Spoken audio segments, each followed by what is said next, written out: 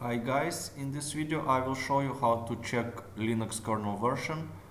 I'm using Debian, but you can also use this on other distributions as well. So the first method is uname space -r, press enter, and this command will output you the kernel version itself.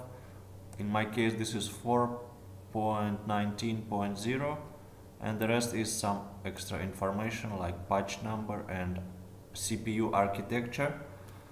The second method is this one, uname space -a. It prints all available information about your kernel, and here you can see the kernel version, which is exactly the same as in the first command.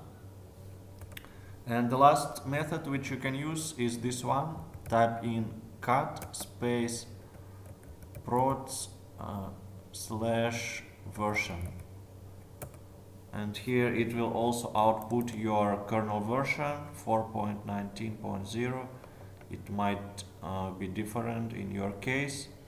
So this is it, and thanks for watching.